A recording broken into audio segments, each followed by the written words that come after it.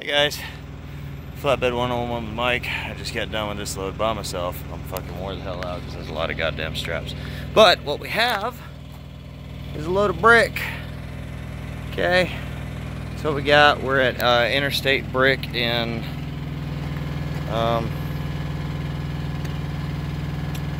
West Jordan, Utah, which is a suburb of Salt Lake City, right about 13 miles from the yard. But you'll notice the big thing I want to show you is how I crisscross the front and the back like this. That's something that Prime is really wanting us to do now for palletized loads, and it's good for brick too because it keeps it from, it'll keep it from sliding forward should I have to slam on the brakes. So we got two crisscrossed on the front. Now I didn't put corners on the front because if you look real close, there's already cardboard corner protection on the pallet. You've got corner protectors all the way down. Now you'll notice I did the excess like we normally would on this one, but I rolled it all up in there on this one, and that's because once you tighten these, they get really skinny like this, and they just won't hold the excess like this will with all the wide, you know. So we got a strap over each individual one. There's 22 pallets, so 11 of them, so 11 straps plus 2 for your crisscrosses. And then I did the same thing on the back with the crisscross. So, and then it looks exactly the same on the other side. So, the twist, I've covered this before, but the half twist on each side, we're not twisted up top, ever. But this half twist on the side, it serves two purposes.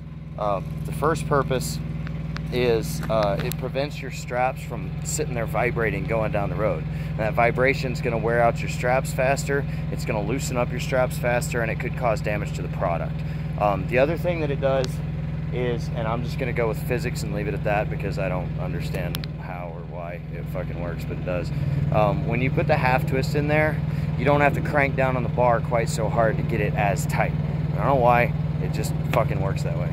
So, but yeah, it's really simple. The big thing that I wanted to go over was just this crisscross over the front.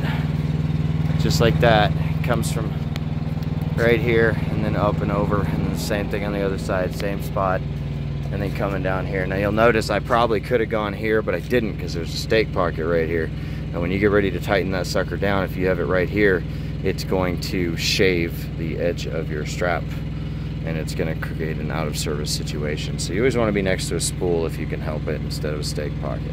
I've covered this before, spool, stake pocket.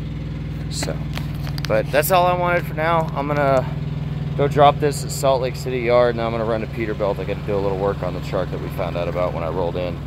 And then as soon as they get done with that, we're rolling off to Pennsylvania. So yay, snow. You guys be safe. It's looking like it's going to be a rough winter, so take it easy. Peace.